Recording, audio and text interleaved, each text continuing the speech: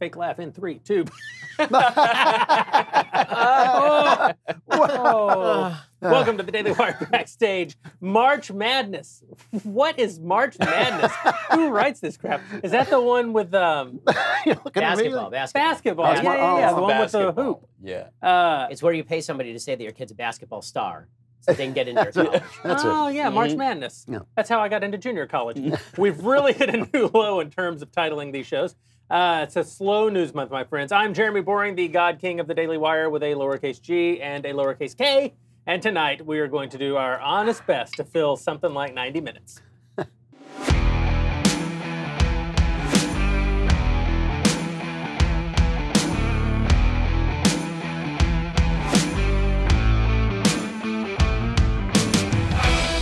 Has that always been our theme song? God knows. I've never heard that before. Tonight, we're going to talk politics. We're going to talk culture. We're going to talk about Tucker Carlson's response to Media Matters' hit job and why that matters to all of us. And we'll also be taking questions from our subscribers. Go over to dailywire.com/subscribe. Give us your measly $99 a year. We're going to send you Leftist Tears Hot or Cold tumbler. And we're going to do something tonight that we have never done before, so pay attention. If you sign up and become a Daily Wire annual subscriber during this actual live broadcast tonight, you and a guest will be entered into a raffle to win, drumroll, don't do a drumroll, a free trip to Los Angeles to sit in on a taping of this very show. Wow. So I'm going to say it all again. If you give us your $100, you will not only get access to the greatest conservative content online, the Ben Shapiro Show, the Michael Knowles Show, whatever it is that Drew does for a living. You will not only get the Leftist Tears Hot or Cold tumbler, you will also get onto an airplane, fly your rear end to Los Angeles, put on some sort of mask so that you can cut through the cigar smoke and sit in on a taping of the Daily Wire Backstage. We look forward to getting to meet you, take one picture with you, never talk to you again, and cash those sweet, sweet checks. All right. With me tonight, Ben Shapiro, Andrew Klavan, Michael Knowles, and the lovely Elisha Krause. Why do they always make me say the lovely Elisha Krause? Because imagine if what I said, with me tonight, the lovely Ben Shapiro, the oh-so-talented Michael Knowles, the piercing eyes of Andrew Klavan, and Elisha Krause. She'll be joining us here a bit later to bring us your questions. Get over to dailywire.com/subscribe, become a subscriber, enter for a chance to fly out here and meet us as we tape an episode of this show. In the meanwhile, can we add to that offer that they sit in for me? Yeah, so it'll be like, and here for a piercing political analysis is Bob. Hey, Bob. Bob, what do you do? Yeah, no, they can't sit in for you. I think meeting you is the only reason anyone will do this. When they don't know me. That's the only reason that's any way appealing. We were originally going to say, you get to fly out and spend a day shadowing Daily Wire God King Jeremy Boring. And then when even our own staff said, who's that? It's not going to get us anywhere.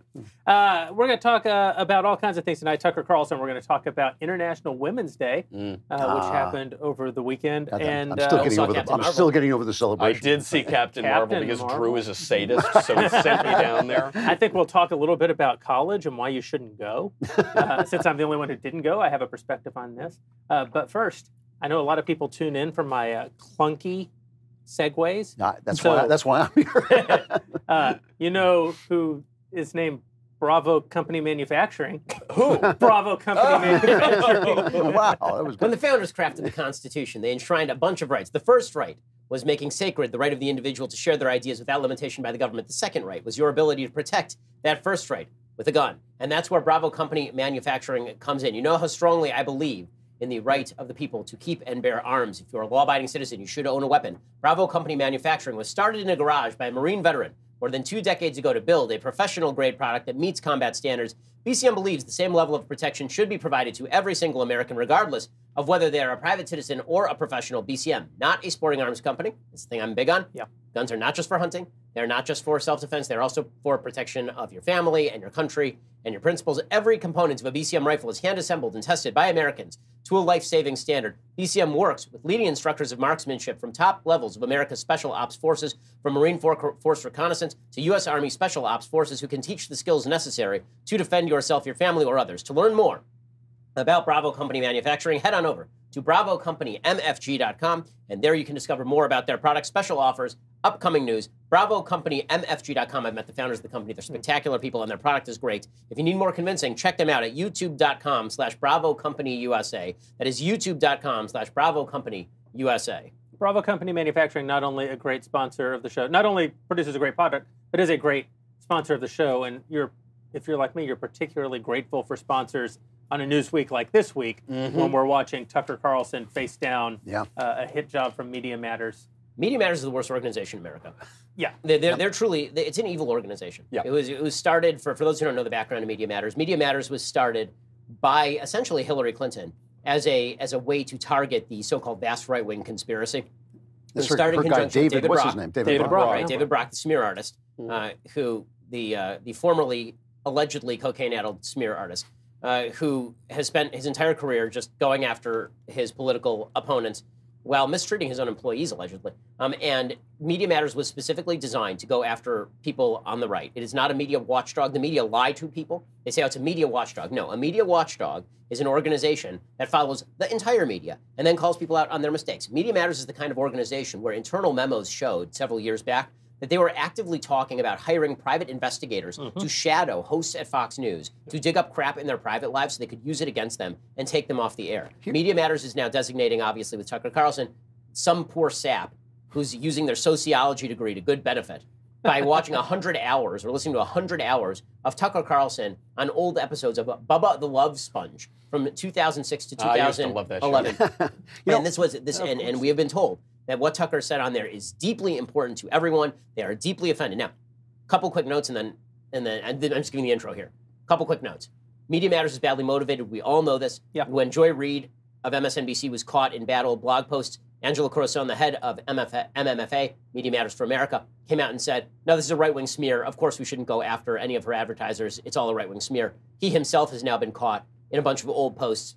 There will be no consequence to any of that. And Media Matters deployed a bunch of protesters to Fox News, not to call for Tucker's ouster, but to call for a complete advertising boycott of the entire network of Fox News because they don't like Fox News. Because Tucker Carlson was on Fox News when he said those things on Bubba the No. Love He was on MSNBC when he said all of those things. And here is the kicker to all of this. Media Matters, designed as a hit group, is being given all sorts of credibility by people who do not give two craps what Tucker said. I was never a fan of Shock Jock Radio. I don't like Shock Jock Radio.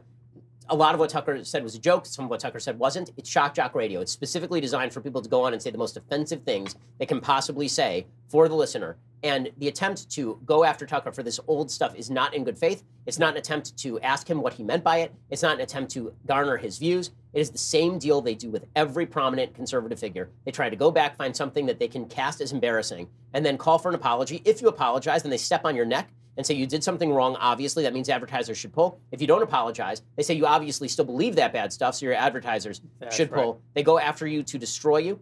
It is despicable. It is despicable because, again, it's not about you said something in the here and now that was bad, and now we're all reacting to the here and now. It is you pretending to be outraged about a thing about which you are eminently non-outraged. It's also funny to me. You bring up that it was on a Shock Jock radio show.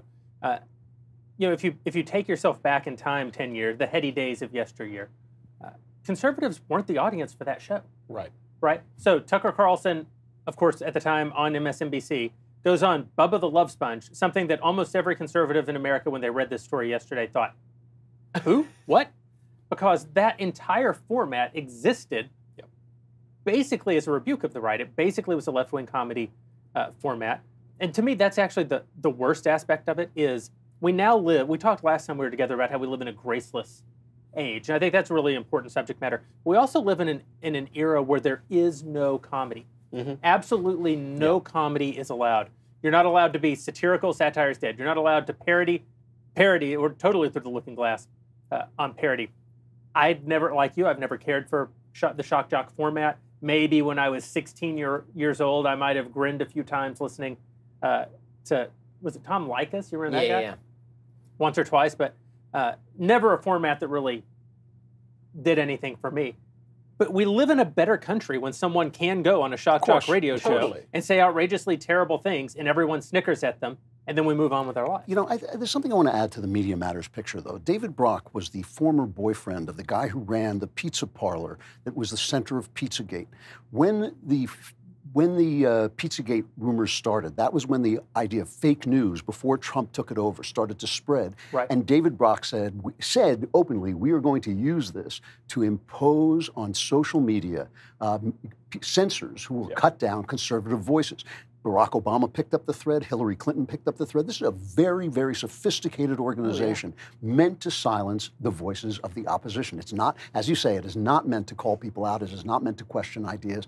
And this thing, I mean, look, as far as I'm concerned, for that day, that when Tucker Carlson stood up to these guys and made that incredibly precise opening speech about the outrage mob, for that 1 minute, he was the most important person in America. And the reason I say that is the right to joke around and make stupid jokes and say things that maybe you shouldn't say, that's part of free speech. And I don't think it should cost you your job. And by the way, this whole thing, he said it 10 years ago. I don't care if he said it yesterday. I don't care if he was sitting in a bar and somebody heard him have a couple and say something he shouldn't have said. That's part of being a human being. It's part of being a guy, especially. Guys say stupid things. We like to step over the line. Jocular. We're jocular. We like to step over the line. We say them sometimes to make a point, sometimes because they strike us as funny in the moment. We all do it, and anybody can be caught it. I will say, I do think there's a difference between old material and new material. New material, we get to react in real time to the stuff that's being said now. There's something particularly off-putting about digging up old stuff that you were not outraged over a decade ago, and now you're I agree, but we have to distinguish. We have to distinguish between the jokes people make and the things that they are actually saying and believe. Of course, I agree that we should make a distinction between jokes and people's actual beliefs. Of course, I believe that we should be able to say terrible jokes. I think that it's not only fundamental to freedom. It's like it's an essential aspect of how men express themselves. It's a form of de-escalation. Like racist jokes. That's right. There are two kinds of racist jokes. There are racist jokes that are meant to demean people of other races, and people who make those jokes are racist. Then there's racist jokes which are meant to diffuse differences between the races, and those jokes traditionally were made by all kinds of people of good faith. Absolutely. By the way, you would have comedy troupes where these jokes would be made between the races toward each other, and that was a part of the de-escalation during the civil rights movement. So this brings me to what I actually hate, and the reason that I fundamentally agree that it's even worse to go back into the past is because the rules have changed. I disagree with the new rules, but I do recognize that there are new rules. I want to fight against them. I want to push back against them, but we push back within a certain framework. It's particularly disturbing to go back to a time when, like next we're going to go back to Howard Stern and start finding all kinds of things that were said on the Howard Stern show. Well, they already have. I mean, right? They go back to Friends, and they say you can't watch the show Friends anymore, the most popular show of the 1990s. You're not supposed to watch it anymore because there are episodes in which people are joking about gay marriage, or people are making jokes about fat people, or people are making racial jokes. It's like, oh, well, you can't do that. You're trying to superimpose modern sensibilities back onto people in a different era who abided by different sets of rules. Also, I mean, it's fundamentally dishonest in an extraordinary way, and that is that once you, what exactly is the ask? So if you want to make society better, there has to be an ask. So what exactly is the ask? So I say something on my show today that's wrong, and the ask is, okay, I have to come on the show tomorrow and I have to correct it. That's a fair ask. I say something that is offensive or terrible. It's my job to apologize to the people that I was wrong to. I'm not going to say to the people who were offended because that puts the onus on them. Right. If I did something wrong, the onus is on me. But what is the ask when somebody said something bad 13 years ago and no one took offense? Is Tucker supposed to apologize to Media Matters? Because those people can go F themselves. Yeah. Is Tucker supposed to apologize to people who are offended now by comments that didn't make a dent 13 years ago? I mean, like, here's a situation in which I would say Tucker should apologize. So Tucker, for example, made some comments about Warren Jeffs, who was, I guess, tried and convicted for facilitating rape.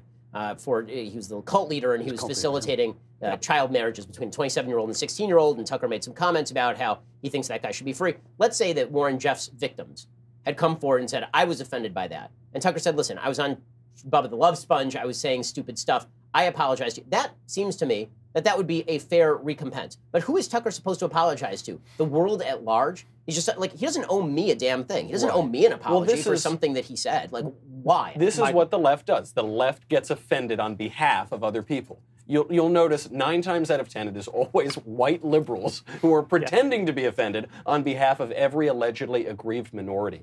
And it's even further. The context is so important. Context, particular circumstances are important to everything in life. And so when I speak in public, I don't swear. I just try not to. I don't like to do it. When I'm at the bar, I talk like a dirty sailor. And I'm not sorry that I do that. I don't think it's wrong that I do that. I think it is right and just. I think it is perfectly appropriate to those contexts. So Tucker Carlson is invited on this shock jock show. Now, you could say, maybe you shouldn't go on a shock jock show. Maybe that's career advice. Maybe the leftists at MSNBC should have told him to stay off of it instead of encouraging him to go on it. But instead, he goes on the show. Is he supposed to go and play Bach in a rock band? Is that what he's going to do? Is he going to go start playing the Brandenburg Concerto when he's with the Beatles? This is interesting, No. and I think that the feminization of Christianity, which led to the feminization of American society generally, really contributes to this, which is men do compartmentalize behaviors. Women, generally speaking, compartmentalize relationships. There's a lot that's interesting to unpack from both of those from that distinction. But if you take men who compartmentalize behaviors, it doesn't just apply to behaviors within a sexual or romantic relationship. It is a compartmentalizing of all kinds of behaviors within certain contexts. Mm-hmm. And it is a legitimate I agree with you. There is a legitimate argument to be made that what is wrong in one context is not wrong in another. I mean, obviously, we can come up with huge examples. Killing someone in war is different than killing someone on the street so that you can take his Killing someone on Bubba the Love Sponge is different than killing. Right. But even with coarse language, even with body jokes, even with the sort of ways that men use disparagement as a form of camaraderie. Yes. Things like that are not always appropriate. I'm not saying universally people should be allowed to behave this way. I'm saying in certain contexts it's appropriate for people to behave. But this is a weaponization of shock, and it's been used now for 30, 40 years against the entirety of Western culture. Before the show began, we were talking about all the references, anti-Jewish references that go like a thread through all of Western literature. Now, when they teach literature, they go back and say, well, here's an anti-female thing, here's an anti-black thing. You know, the famous one was the attack on Jane Austen for supporting the English Empire the British Empire, simply by writing her books. I mean, that was this Edward Said argument. It's been an attempt to silence all of Western civilization by this targeted outrage that doesn't extend to everything that everybody does. I mean, nobody is going to say, oh, Don Lemon demonized white people, which he did, white men. Nobody's going to say he should be silenced. Here's a great example of this that I've heard you talk about with our friend Dave Rubin. That in one context, your position towards Dave Rubin's partner is political, and as part of your public advocacy that you do as a political voice. In another context, it's congenial because it's based on your friendship with Dave Rubin, your general support of his well-being and his happiness. Right.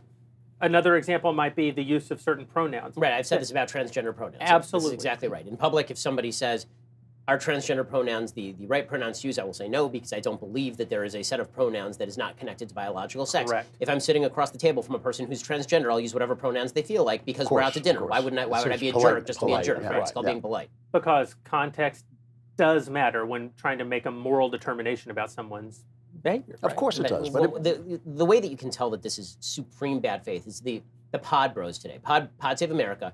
They came forward, the Obama bros. They came forward and they were actively stumping for people to attend MMFA's rally outside of Fox News. These guys make their money the same way that we do. And they make money off advertising on programs like this one.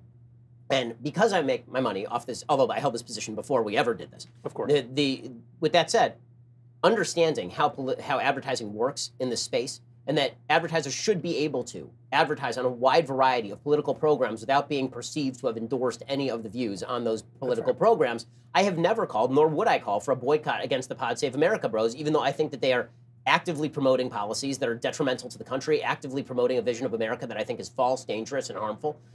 I still think that the advertisers who advertise on Pod Save America have every right to do so, and boycotting them is morally wrong. And it's good for America that many of the people who advertise on Pod Save America also advertise with us. That's exactly right. Of course it is. But the comfort level, you can see that there's a tool of power because the people at Pod Save America, if they truly believed that the boycottability was mutual, If they truly feared for the possibility that we were all going to go after their advertisers, they'd shift their position in a heartbeat. But this is what was so good about Tucker's statement, is that he pointed out that we're not playing by the same rules. We're in a conversation, they're in a jihad.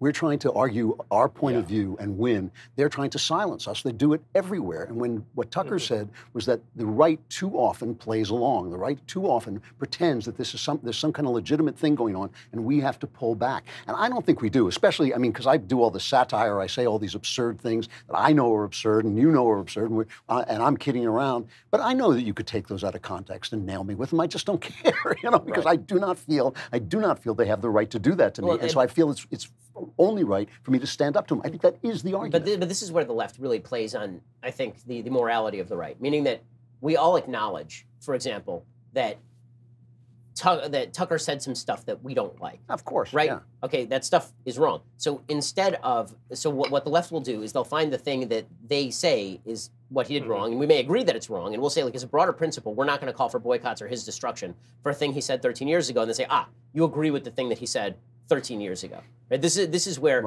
and you saw some of this from the right. This is where Tucker is right, but the lesson can be extended too far in the other direction. So where Tucker is right is he says, okay, well, what you guys are doing is in bad faith. You are not attempting to police the dialogue. You are attempting to come after me and destroy me on the basis of these old statements. And there are people on the right who fall for this. And you saw this. You saw some people on the right going, well, Tucker's not the hill to die. And you really want to die on this hill defending this kind of rhetoric? That's the worst which is a bunch of nonsense. It's a bunch of nonsense. Because if there's any hill to die on, it's the hill of you don't get to dig up people's old crap, use it against them without even asking them what their opinion on is on it now, specifically in bad faith to destroy their career. Like, you don't get to do that. It's a bad thing to do. But on the other side, what will happen is people will say, okay, well then, I'm just going to double down on everything. So somebody says something bad today, like an actual bad thing, and it's today. Should that person apologize for it? And people on the right will go, listen, if I apologize, I'm acknowledging the left's point. No, sometimes you have to apologize. This was what I liked about Tucker's monologue. Tucker said, good people, when they do something wrong, they apologize. But I'm not going to apologize to hyenas. I'm not going to apologize to the jackals who have no interest in receiving an apology and who are looking to destroy me on the basis of this old stuff. As I said, if I'm sure that if a victim of Warren Jeffs came to Tucker and said, listen, what you said on Bubba the Love Sponge in 2007, I didn't even know about it. Now I heard about it. I'm offended. I'll bet you that Tucker would say, you know what? I shouldn't have said it. It was the wrong thing to say. But this brings us back to our conversation last time we were together where we were discussing the graceless civilization. And you made the point that from a tactical point of view, it's always wrong now to apologize. Yes. If you apologize now, you are putting your neck in the guillotine. That's right. Because, I mean, you saw it with Chris Cuomo. Did you see Chris Cuomo did this insane monologue? Oh my Objective journalist Chris Cuomo, block of wood, less smart of the Cuomo brothers, which is an amazing statement. And Chris Cuomo did a monologue on CNN where he said, Tucker Carlson is a coward. How do I know he's a coward? Because he's not apologizing for these statements, and he's also not going on his show tonight and saying the same statements over again. Right. And it's like, okay, in that one sentence, you have set up a catch-22 for him, which is if he apologizes, then you were going to say, you see, he knows that he was wrong, and that's why he should be boycotted, because he's that kind of person. He should never have said it in the first place, and even he acknowledges that. And if he doesn't apologize, he said, well, he's not apologizing because he still agrees with it. So why doesn't he just double down on it today? But beyond this, and this is something that really bothers me, is the entire definition of the offense. Usually it's racism they come after us for. And the entire definition of racism has now become any glitch, any tribal glitch in the human mind that causes you to behave in a certain way when, for instance, a black guy gets on an elevator. If you get in a car, a near side swipe of the car, and you see the guy in the car is black, or Jewish, or female, you're very likely to shout, you stupid blank, whatever the kind of person it is. I'm sorry, that's not racism. That's a little glitch in the human person that we can overcome by goodwill. It is not racism to sort of think like, I grew up with people who look like you. I kind of feel more comfortable with that. You can overcome all those things. And what the left does is it takes these human foibles, which we all have, and we all say, and it turns them into an aspect of your philosophy, which is not true. Racism is a philosophy. I know racist people. I know people who believe that other people are inferior to them because of the way they were born. That is true racism. I oppose it with all my soul. I truly do. You guys know I do. You've heard me rant about it. But it's not the same thing as the fact that we're all human beings and we have these flaws and we have these little tribal glitches. And to call people out for that is to call them out for being a human being. The left has elevated perfection as the only acceptable standard for behavior. That's right. And it has to be perfect perfection, because if you were ever imperfect, this is like, you can't even tell a story about how you were once imperfect as a cautionary tale. That is the Liam Neeson. Yes, the Liam Neeson yes, one, the Liam Neeson. Yeah, and what they do is they take one instance, what you're talking about, Yeah. and I'll disagree with you to the extent that I think that if you're in the car and somebody sideswipes you and it's a woman and you just start shouting at her as a woman, that would be a sexist incident, but that does not mean that you are a sexist. That's in other right. words, That's what I'm saying. Right, Yeah. I think we're saying the same thing, but Yeah. I'm trying to hone in a little more precisely. A racist moment does not make you a racist for your entire life, No, it because makes you all we personal. are as human beings Yeah. are a series of moments. That's all we are. And then the way we judge your character is by weighing up the totality of those moments and your viewpoint. And that's how we decide whether you're a good person, whether you're a racist or not, whether you're somebody who we should trust or not. There's no one who's perfect on this earth. And what we have decided is that we are going to take one instance, one moment where you did a wrong thing, and we will use that as the key moment that is the flashpoint that shows your behavior. The left does this about America, by the way. This is their favorite thing to do. Yeah, I was ranting about this on my show, I think yesterday.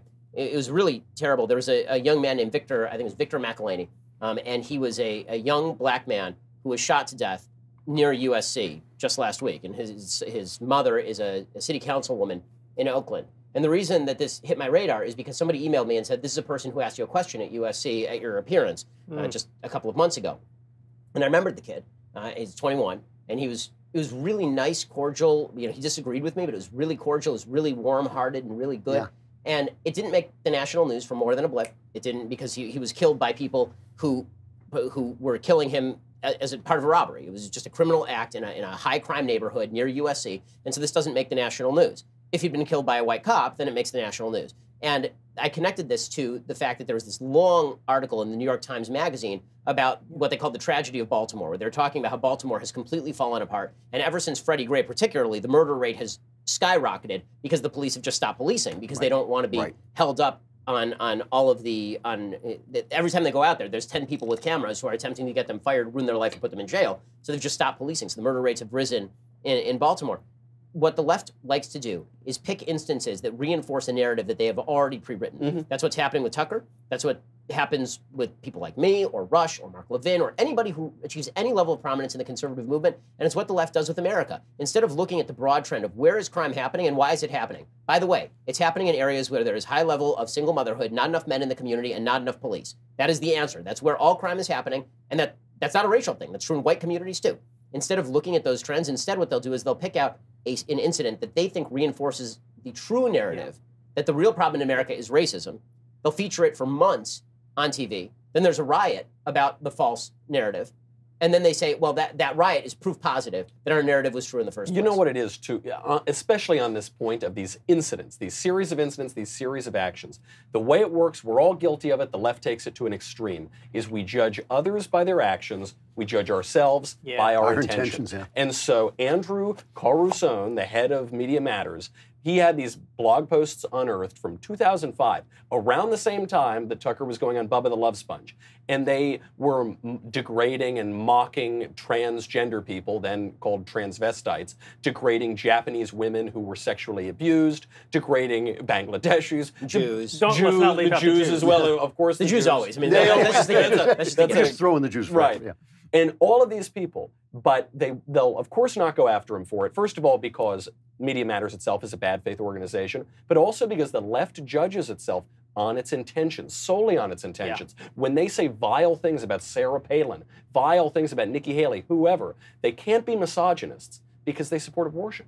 They have wonderful intentions for women. Yeah. They're feminists deep, deep down. And us, one action, one little incident, one guy yelling at a car who sideswiped him, you are dead, you're wicked, you're evil, you're bound to perdition. I think we can all agree that if you're going to boycott Tucker Carlson, it should be over that Luddite crap he said about stopping self-driving vehicles. Yeah. get rid of that nonsense. I do want to say, in the interest of disclosure, 3 of the 4 of us once worked for an organization that Ben and I started together called Truth Revolt, and our premise was to be a right-wing sort of answer to Media Matters. And we did successfully lead a few actions against a few prominent left-wing people who said, not jokes, they said some legitimately horrible things. Martin Bashir talked about excreting into Sarah Palin's mouth. Correct. But there was nothing disingenuous about Truth Revolt. No. It was so honest. We had a mission statement, and our mission statement was, this is a vile, horrible tactic that has no place in a free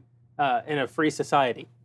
But the only thing more immoral than doing this action is allowing this action to continually be done to one side with absolutely no answer. And so Ben and I had this premise called mutually assured destruction, which was, when the left stops doing this, we'll stop doing it. Until the left stops doing this, they have to also know what it feels like to lose your advertising base. And we pursued that for a short amount of time, and then... And it was successful. And this is the thing that I think that advertisers need to start understanding, True, is that all this crap is astroturfed. It is absolutely astroturfed. That's right. There have been good studies on the effectiveness of boycotts.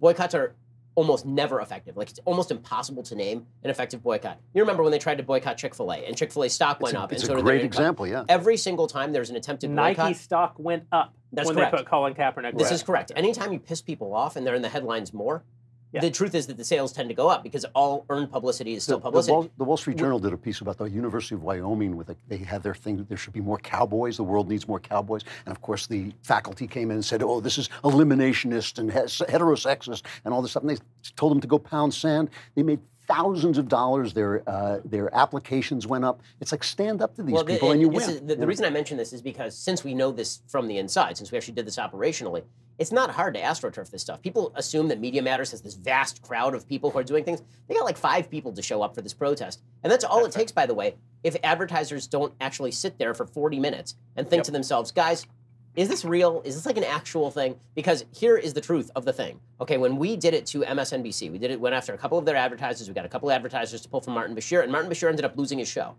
We had 80 activists. I kid you not, 80 activists. That's right. We send them an email, and it said, here's the number for the customer service line at MSNBC. Here's the customer service line for this advertiser. Call them up and tell them you're angry at them for advertising on Martin Bashir. Within 2 days, Martin Bashir's show had been pulled. Okay, that was not a vast groundswell of people who are never going to shop with this advertiser again. That was us. And again, it's a bad tactic. And we said openly, it's a bad tactic.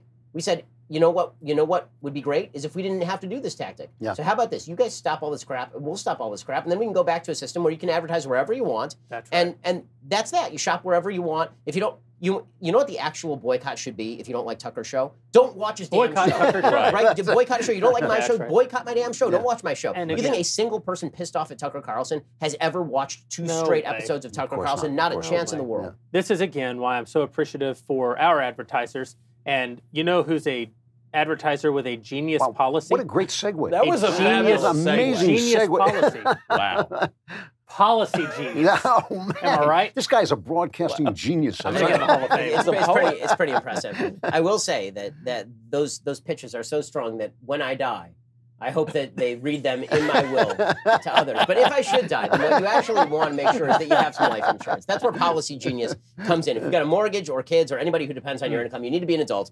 Go get some life insurance right now. Policy Genius is the easy way to get life insurance. 2 minutes. You can compare quotes from top insurers and find the best policy for you. When you apply online, the advisors at Policy Genius will handle all the red tape for you. They'll negotiate your rate with the insurance company. No commission sales agents, no hidden fees, just helpful advice, personalized service. And Policy Genius doesn't just do life insurance. They also do home insurance and auto insurance and disability insurance. They are your one-stop shop for financial protection. So if you find life insurance puzzling, head on over to policygenius.com. In 2 minutes, compare quotes, find the right policy, save up to 40% doing it. Policy Genius, again, the easy way to compare and buy life insurance. Be a responsible human. Don't be an irresponsible human. Make sure that your family is taken care of. Don't be buried in a pauper's grave. Go check out Policy Genius. What have you got against paupers? Yeah. This is pauper-phobic language. Pauper-phobic language, right. So we're going to check in with our Daily Wire subscribers. All right. They keep the lights on as much as our advertisers do. And some lucky Daily Wire subscriber who subscribes during this broadcast, go at dailywire.com, subscribe, and becomes an annual subscriber,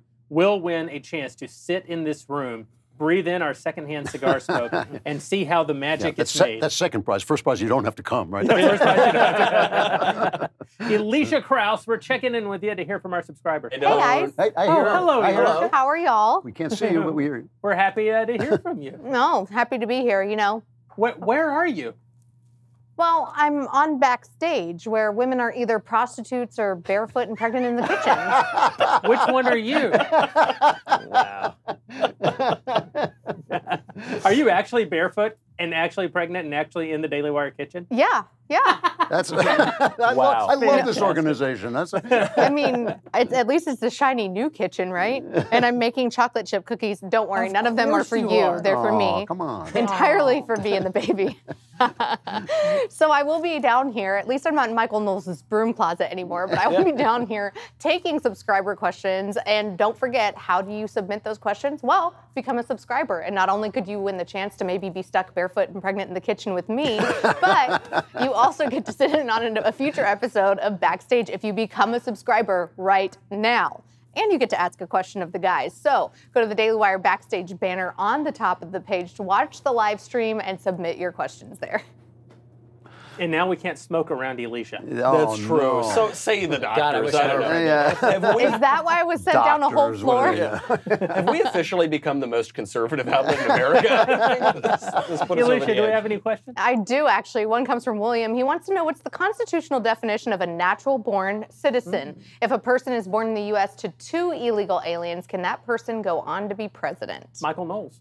Well, because I'm the one who went to Harvard Law here, I'll certainly be happy to describe this one. There actually is, correct me when I inevitably get something wrong, there is a long-standing debate over the exact meaning of natural-born citizen. It seems to me that if you are born to the child, or if you are the child of an American citizen, you are a natural-born citizen. At the time of your birth, you are an American citizen. So the whole birther conspiracy was a little bit superfluous because Barack Obama, even if he were born on Mars, would have been a natural-born citizen. This seems to be in dispute in any case, but if you're born to illegal aliens here in America, you are also a natural-born citizen since at least that case in, 1898? Yeah, Wong Kim Ar. The Wong, that's right, the Wong case. After that, it seems to be resolved that you are a natural-born citizen. There's been some discussion of repealing birthright citizenship or clarifying birthright citizenship. We've had that since 2016. But the question, as far as I can tell, remains somewhat unresolved. That's right. There's one phrase in the 14th Amendment specifically that is read to maybe exclude birthright citizenship. The truth is that in the British Empire, the idea of birthright citizenship was sort of tradition. So going back to Blackstone, the notion that of natural-born citizenship is fairly well established in Anglo-American law. The sort of countervailing viewpoint is that in the 14th Amendment it says that if you're born in the United States and subject to the jurisdiction thereof. So it's the phrase subject to the jurisdiction thereof that comes up in these legal debates, because the question is, if you are a citizen of another country, like let's say you're a Mexican citizen, and you commit a crime in the United States, well, then they have to contact the consulate of Mexico because you're a Mexican citizen. Your child, presumably, is not subject, you haven't accepted American law upon yourself, so you're not subject to the jurisdiction of American law, neither is your child. That at least is the argument against birthright citizenship. I think that it's an open debate, it's a live debate. It's interesting to remember that the subject to the jurisdiction thereof came into play when John McCain was seeking the nomination to be president, because he was born in Panama. So 2 American parents, so born as citizen of the United States, or born with the opportunity to be a citizen of the United States. The question was Panama at that time, was he subject to the jurisdiction? That's exactly right. And the way that the courts traditionally have interpreted subject to the jurisdiction thereof would be to exclude, for example, foreign ministers. So if you're a foreign minister from Mexico and you have a kid in the United States, your kid is not necessarily a subject of the United States because you're a foreign minister, and therefore you're not subject to the jurisdiction of the American law. And this is the part that does pain me as someone who thinks, I think as probably we all do, that birthright citizenship has been abused. It's created very bad incentives at the southern border. It does seem explicitly to take out diplomats, to take out the children of diplomats or whatever. But other people, even if you're a foreign national in this country, perhaps you are subject to the jurisdiction of this country. It's not supremely clear is the truth of it, but it's also not a precedent that's going to change anytime soon. So. Someone like me who's immaculately conceived, is that naturally born? That's the question. This raises not just political but theological questions. It's also interesting to think about it from the point of view of the framers of the Constitution at the time that they were conceptualizing these ideas, that no person in America was a natural-born citizen of the United States. So they were specifically thinking about loyalties, right? They were thinking about where your loyalty would be, to what sovereignty would your loyalty be. They didn't want someone to be elected to be president of the United States who had a divided sense of national allegiance. And I think that that's at the very least the spirit of it, which is why I think that, probably an American diplomat, if John Quincy Adams had been born in France or been born in the Netherlands, he was not. I still think that would not have, at their time, they would not have thought of him as not eligible to become president. It took a long time to travel back then. He was born over there because his father was there in service of the country. So they would have seen John. They would have seen that. If you want to read more about the debate, John Yoo takes one side of the debate in favor of natural-born citizenship, and Mark Krikorian, the folks at Center for Immigration Studies, tend to take John Eastman. They tend to take the other side of the debate. Interesting. Alicia, question. We're back. I just want to know, can Dan Crenshaw run for president? Because he wasn't born on American soil. That's the most important thing. Oh, interesting. Where was Dan Crenshaw born? I believe at a military base in Germany. So military bases are exempt too, right? I thought he was born in Asgard. His birthday is coming up, by the way. Yeah, it is. I'm never going to forgive him for making me arm wrestle him. And you One of the losing? more humiliating. It was close, wasn't it? Close. Well, It was not close. It was not close. It was so good. It is actually true, though, that's what was determined in the McCain question, is that since he was born basically on a military base, he was still a natural born. We should have had him wrestle all four of us. We all go flying out the window. All right, here comes a question from Joe about college education. He wants to know, for those of us who are majoring in a useless liberal arts major with the intent of entering the academy, what do you believe is the best mode by which we can improve it? You know, unfortunately, I know too much about this, but ever since 2008, people have been talking about the liberal arts collapsing for a long time. But ever since 2008, the liberal arts have collapsed. Yes. And there are very few jobs in the liberal arts. And if you do get one of them, the thing that really has to be changed is you have to understand what it is to teach the liberal arts. To teach the liberal arts means to teach, first of all, the history of the liberal arts. For instance, literature, the history of literature, but also to teach what the people who were speaking at the time were trying to say in their moment. It's not about telling them how they can be eradicated by me overlaying my philosophy on top of them. It is what Plato was trying to communicate, what Shakespeare was trying to communicate. These are hard things to study and really worth knowing because they make you wiser and they make you more involved in your culture. I didn't go to an actual university. I went to a junior college and majored in country music and then dropped out. That's true. I told this story about you. Did you? Yeah. But with my limited amount of education that I have, I know that the word liberal is associated with liberty, and that therefore the liberal arts could be translated literally to mean the freedom arts, and that the entire purpose of a liberal education, as we understand it in later days in the West, was so that you could learn the art of freedom. You were studying the architecture of the West, the philosophical and liturgical and literary history of the West, so that you would understand the art of being free. You would understand and earn your freedom that we have. You almost that sound like I'm you not have one of wrong those about this. fancy degrees. That is actually what the liberal arts are. Yeah. That is the entire purpose of Because I liberal just education. made that up? But it absolutely seemed true. You know, people don't even know this. And this is why the debate actually matters. I think a lot of conservatives want to, in our kind of reactionary way, we want to say, get rid of it, we hate it all. The liberal arts really, really matter. A free society is not going to remain free for even 5 seconds if liberal education dissolves. Yeah. And the problem is it's already dissolved. So it's been hollowed out from within. Sorry. Game over, man. No, I mean, there are, you could count on one hand the number of programs in the liberal arts that are still actually carrying on that tradition. My new book, not to pitch it, but The Right Side of History, available right now, but not really available until next Tuesday. It is kind of a layman's read on Western philosophy. There are people who've spent generations studying this and know this way the hell better than I do. And my very basic gloss, which you guys have read, I think it's quite good, but it's obviously not to the level of expertise as people who've spent their entire, like your son spends his entire life studying this stuff. Yeah. He knows this stuff better than I do. That it has been completely lost to the extent that if I even speak about this, I spoke at University of Michigan last night. The history department has not read my book. It's not out yet. They held a panel called Dilettantes in History, the Power of the Enlightenment. Right? If you study the Enlightenment and all you got from it is it's white people, then that's amazing. You don't know what the hell you're talking about, and the classics are dead. I think that this that was heavily attended. Yeah, really, there were the professors.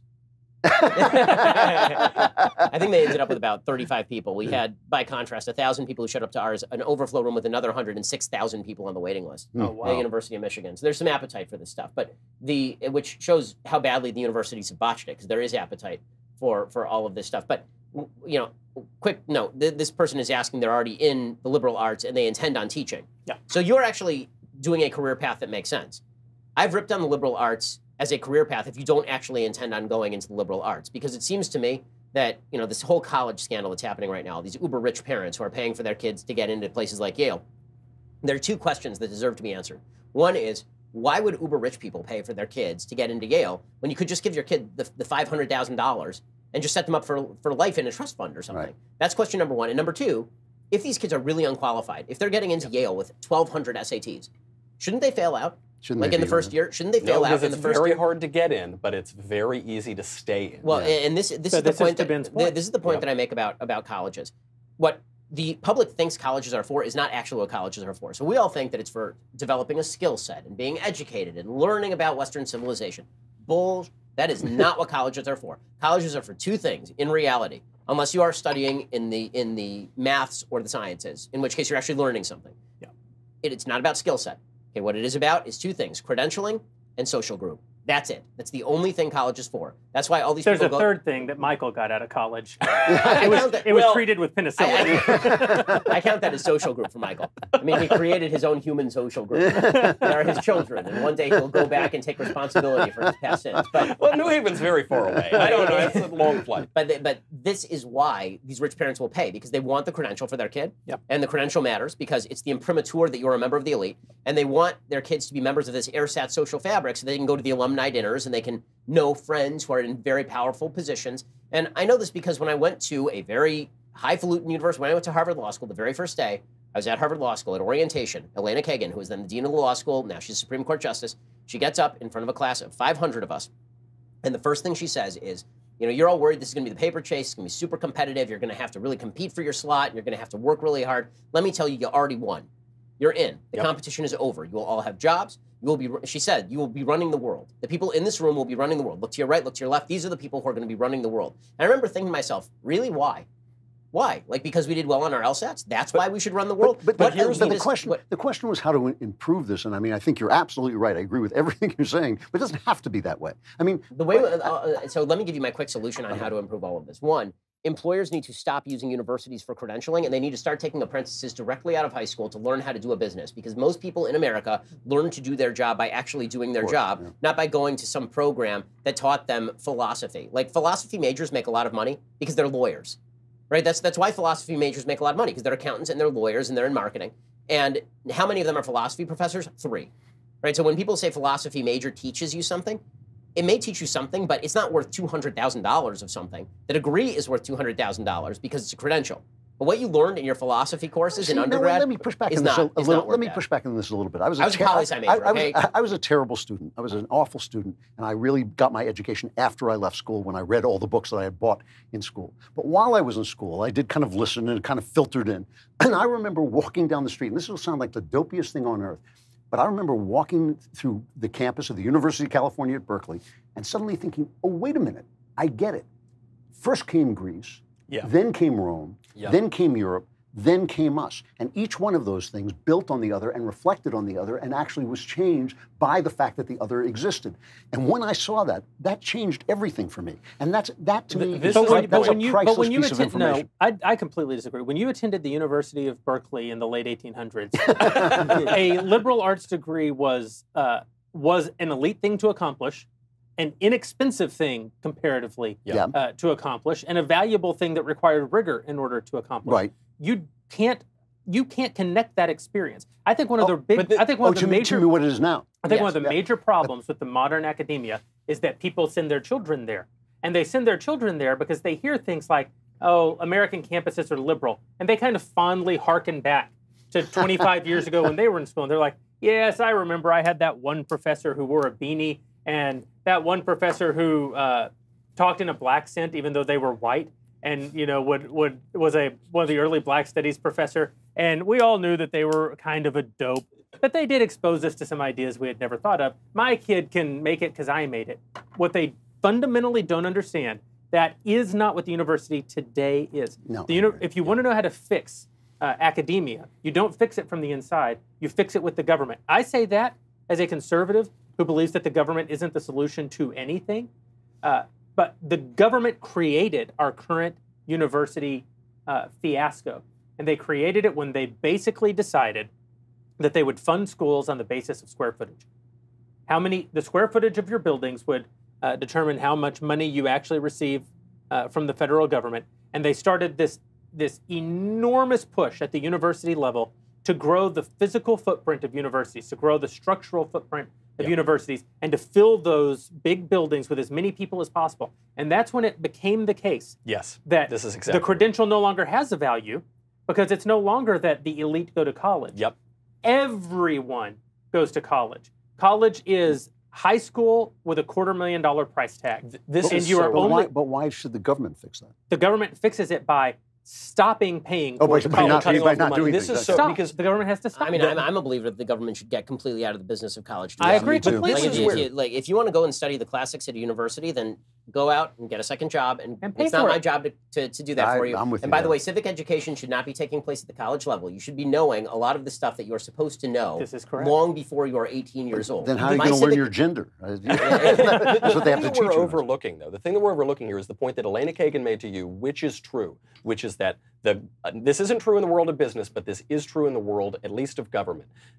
The people who run the government went to Yale, Harvard, Princeton. They all went to at least an expensive private school, whatever it is. Alexandria Ocasio-Cortez is the evidence that we need to rethink and rehabilitate the liberal arts. Because STEM, broadly speaking, at least engineering, is a skill. It's a job. It trains you for a job. The liberal arts don't do that. They train you to think about the world, to understand your own civilization. If you don't understand your past, you won't understand your future. And the idea that we now have someone in the government like AOC who is scolding Tim Sloan of Wells Fargo, a man whose IQ is 7 times what AOC's is. But I'm going to push back again. You went to Yale for how long? Well, it depends on the year. No, I went for 4 years. You went for 4 years. How long did you go to public school before that? 13 years. For 13 years. So it doesn't make sense to me. If the government's going to pay for education, and that education is supposed to result in you knowing a thing or two and being prepared for the real world, how is it possible that they should be able to accomplish this in 4 years you're when right. they have been unable to accomplish anything of the sort in 13 years? Your point is so right. The way to fix it, because I am actually a great defender of liberal arts education over the trade schools. It really matters for some people. The problem with democratic egalitarian society is we've decided if one person goes to a 4-year private college, everybody has to go to a 4-year. And if everybody's going to do it, then the government has to pay for it. And then everyone's going to get in. Standards are going to be lowered. A bunch of fake academic disciplines are going to be created. It's just utterly leveling. It harms people who have $250,000 worth of debt. It harms taxpayers. It harms the government. It harms the university. And all those books are available for free. Yeah, parents and students have been lied to. They were told that when they sent their kid to college, a couple of things were going to happen. One, their earning potential would inevitably rise no matter what they did in college. And two, they were going to exit with a skill set. And both of those things are essentially false. Yeah. The earning potential may rise, but only as an adjunct of sorting.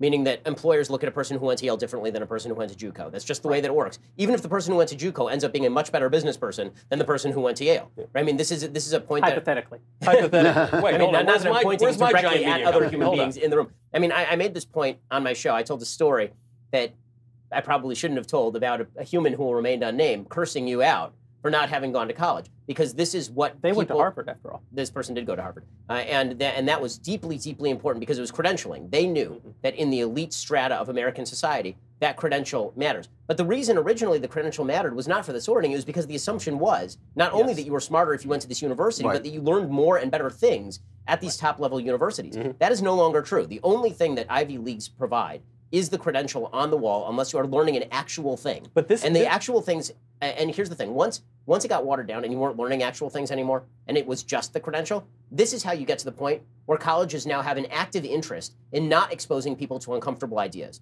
Because if you go there just for the credential and just to build a social fabric, The last thing you want is somebody spoiling the party with things like tough grades or ideas you've never heard. This is why Harvey Mansfield was forced not to give actual grades to his own students. At Harvard. Grade inflation was bad. It was an inherent bad. At what point does the fact that you can go on the internet and learn so much of this stuff and get even classes and lectures from people who actually know things, or get the great courses, DVDs and or CDs and listen to those, at what point does that kind of overcome the branding? When employers stop being full of crap. Okay, this is really about the employers, because the fact is that if there were not a market interest in you spending $200,000 for a 4-year education in which you learn nothing, okay? Because if you were a poli-sci major, I'm a poli-sci major, you didn't learn anything. Right, of course. You didn't learn how to write, you didn't learn how to think, you learned nothing. Okay, if you didn't learn any great country riffs on the piano? Nothing. Like, legitimately, you probably learned more in JUCO studying country music than I did studying political science at UCLA. If employers were instead to look at, like, they're honestly, you want to know the actual solution to this? Real credentialing. Yes. Okay, what this would be is you would take the SAT, you wouldn't go to college. The SAT and your GPA would determine where you were. You'd publish those. You would just go straight there, or you'd go straight to trade school on the basis, because that's what they're doing. Okay, that is exactly how employers. But you've identified. Well, go ahead. Well, you've identified the problem, which is there is this idea that we all have now, which is that 4-year liberal arts college is supposed to give you a skill. That isn't true. You are not supposed to get a skill from the liberal arts. You are explicitly not supposed to have any skill. You were supposed to study history, math, You have a skill. English. You have the art of freedom. That's right. Yeah, that's right. I want to get to another question, but I'll close out with this. I have a theory, and it's the 5% theory. Alcoholics Anonymous has a success rate of approximately 5%. That is true. If you're an alcoholic and you go through the program at AAA, 5% of you will get clean. It's AAA fixes your tires. That's it. Yeah, that's right. Alcoholics Anonymous. The interesting aspect of that is that if you don't go through Alcoholics Anonymous, you also have a 5% chance of getting sober. So statistically, a drunk in Alcoholics Anonymous has the exact same chance of getting sober as a drunk outside of Alcoholics Anonymous. And you could look at that and say, well, see, Alcoholics Anonymous is a sham. I don't. Put a pin right there. My theory is that this same thing will apply across the board. Dave Ramsey's a pal of ours, kind of a hero in broadcasting, and somebody that I personally look up to an awful lot for the business that he's built. I have some disagreements with Dave Ramsey's financial philosophy. I think it has a great sort of understanding of human nature, but I think that it also has a few problems with it. I suspect that something like 5% of people who adhere to the Dave Ramsey philosophy actually manage to save up a successful nest egg for retirement. And I suspect that also 5% of people who don't listen to Dave Ramsey will manage to save up a successful nest egg for retirement. I think college and a liberal arts degree, your son Spencer is a grand example. Spencer knows a thing or two about the liberal arts for his trouble. Yeah. I suspect that 5% of people who go through the university system will walk out knowing a thing or two about the liberal arts. I suspect 5% of people who don't go through the system will know a thing or two about the liberal arts. I'd use you as an example. You're kind of a hybrid. You went through the system, learned nothing about the liberal arts, that's right. then got out and learned about yourself everything. I'm an autodidact, yeah. This is my 5% theory. Doesn't mean that a liberal education is bad. It doesn't mean that Dave Ramsey's financial freedom universe is wrong. It doesn't mean that Alcoholics Anonymous is useful. It means that some small part of the population is going to find the answers. And for that small part of the population, the answers that are provided in the form of Alcoholics Anonymous, in the form of Dave Ramsey, in the form of a liberal arts education, a university education, become the mechanism by which they affect that betterment. And similarly, they might find some other path. They might find a book by some other financial theorist other than Dave Ramsey. They may find a program other than Alcoholics Anonymous. They might read the books that they didn't read in college. The only part of this I disagree with, because I basically agree with that, but the only part of this I disagree with is in the system that teaches civics, history, math, science, in the lower grades, not in the college grades, you have a better society. And that has actually broken down. If what you're saying is that we ought to have those things, then I think we all agree. No, I think what we're saying is just we don't. But I think that is right. We are saying that we don't, but we are saying that there's no reason that we should give up on that. That when the guy asks the question, how do I improve this? That is what we should be. And this is where we disagree. My solution is fire. I think you solved the university problem with fire. I think that it is so bad and so rampant and so big. Yeah. $1 trillion student loan industry. I don't think that you can, through incrementalism, fix the university system. The left took it over by incrementalism. I don't know why we can't take it back. Because we don't operate the way that they do. Well, no, but I also, that may be a mistake. By the way, I also don't think that's true. I don't think the left took it over by incrementalism. I think there was a massive revolution in the 1960s, and they turned everything on its head. Yeah, but then they just waited for the old people to die. But they did. Really, but they did move into the universities on purpose, with purpose. God and Man at Yale was written in the 50s, right? That was Buckley's first book. That's right. And there's no reason that we can't do that, except that we won't. I mean, you're right that we don't, but I'm not sure. I think there should be like 15 colleges in the country. This is exactly the thing. This is what fewer people should go to college. The government shouldn't pay for it. The people who should not go to college will thrive doing something else. They won't be burdened. Kids, unless you want to be a doctor or a lawyer or a rocket scientist or a congresswoman from New York, be like me. Skip college and become a millionaire. Alicia, we have time for one more question.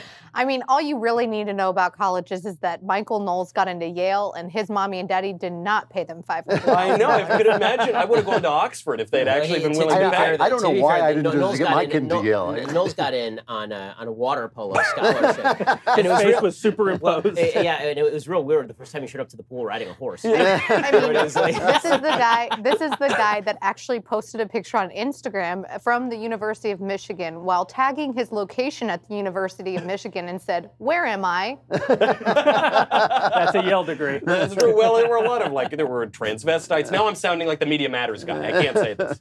Alrighty. So speaking of Knowles' illegitimate children that he probably created at Yale, Ryan says that he's been seeing some interesting Twitter parenting advice floating out there. Ryan, don't follow the Twitter parenting advice. It says, quote, "Never punish or praise your children." What are your thoughts? That's the stupidest idea I've ever heard. Yeah. So those of us with children get to answer first. Knowles, you go first. You just said. Clinton, you want this? Because you have kids who are grown. So yeah, no, that's absolutely and they absurd. turned out all right. They did turn out. My kids turned out great. Well, first of all, you've met my wife. You know, you understand why my kids turned out well. But I mean, no, that of course is absurd. What you shouldn't do is you shouldn't praise your kids for nothing, and you shouldn't punish them for nothing. You know, you have a moral system, and when you say something is going to hold, this is the most important thing you can be as a parent, is consistent. When you say something is not going to be done, it's not going to be done. When you say there's going to be a consequence, that consequence has got to be there. It doesn't have to be fire and sword. It just has to be some kind of limitation on where you're going. Your yes be yes and your no be no. And honestly, the biggest threat to consistency that was very good. You make that up. the biggest threat to consistency as a parent is not your kid, it's you. That's right. Because it sucks to be a consistent parent. Oh my! It does. It's so terrible, right? It's so terrible. I mean, when you have to punish your kids, it is the worst thing in the world. Yep. When you threaten, like, we're not going to do X, and you know that everybody wants to do X, like in 5 minutes when the kid apologizes, that you're still going to want to do X, you're going to want to go back on it, and then you can't. It's just awful. Like, no, you want to rain goodness on your children. You want a good piece of advice. It's your responsibility. That's the advice as a parent. Everything is your responsibility. Everything is your responsibility. And if parents really understood that, from education to feeding their kids, then it would solve 98% of the problems in the United States. And you know, what I don't understand, fact is, though, it's hard. It's hard to be a parent. It is hard. I mean, but what I don't understand is you guys are saying innate. that you're saying that parents have to be good and responsible, and you're against abortion. I don't understand why you're forcing children to live in worlds with suboptimal parents. I'm for abortion, but only after birth. You know, it was so funny. Last night I was speaking at University of Michigan, and a guy got up and he was asking me about the food stamps program. Now, there's yet to be in childhood nutrition. He was specifically asking about school lunches and the fact that they're really not nutritious. And the fact is that Michelle Obama tried to make them more nutritious. The kids didn't eat it. They threw it out and all the rest. And he asked, what's your solution to that? And I said, abolish school lunches and have parents feed their own damn kids. Because I am a parent. You know what my number one priority is? And the only priority that matters? Feeding my child. And if you can't feed your child, you shouldn't have that child. It should be removed from your home. Yep. The notion that it is the government, like, you have, legitimately, the one thing you have to do today is feed your kid.